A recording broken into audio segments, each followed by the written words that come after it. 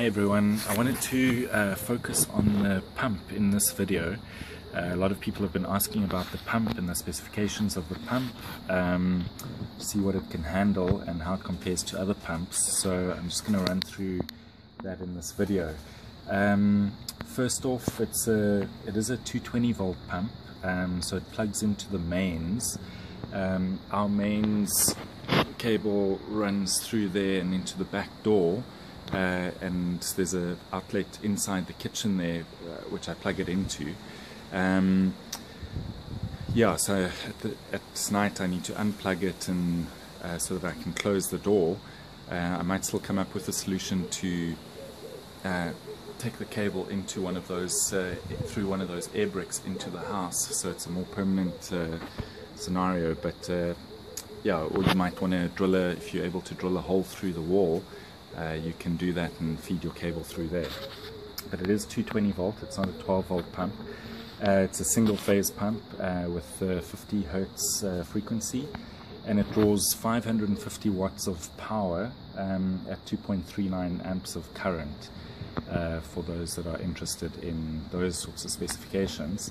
The outlet there of the pump is a 1 1/4 inch outlet. My understanding is that translates to a 25 millimeter diameter pipe.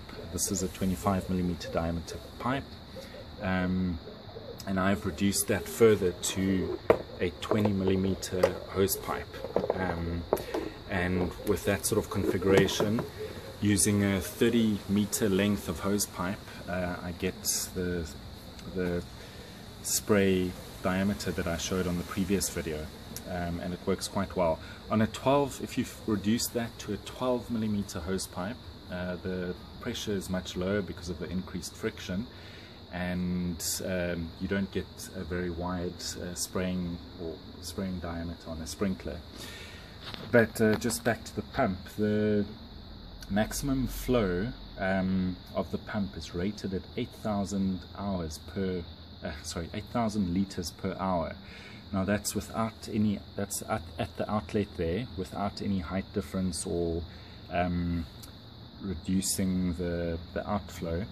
And then the other specification that they give is that the maximum head, so the maximum height that the pump can pump the water to, is 7 meters. And in addition, at 4 meters elevation, so if it pumps up to 4 meters, it'll still pump 4,000 liters per hour, and that basically, yeah, that's quite sufficient for this type of use. The other nice feature of this pump is that it's got a built-in floating switch or float switch. Some pumps, you can buy submersible pumps without float switches, and then you can buy a separate float switch which attaches to it, and you can configure it like that. But basically how this works, this is the float switch, and as the water rises, this floats on top of the water, and as it lifts past sort of 90 degrees, 180 flat level, there's a switch that switches on the pump inside this thing, and then as it drops down again, it switches the pump off. You can adjust the height at which it switches on and off by adjusting the length of this tether to the pump. So here you see it takes longer to switch on and longer to switch off. For this container, the switch on works quite well at that sort of length, where, see, the top of the tank is there, and so you want it to switch on at that height.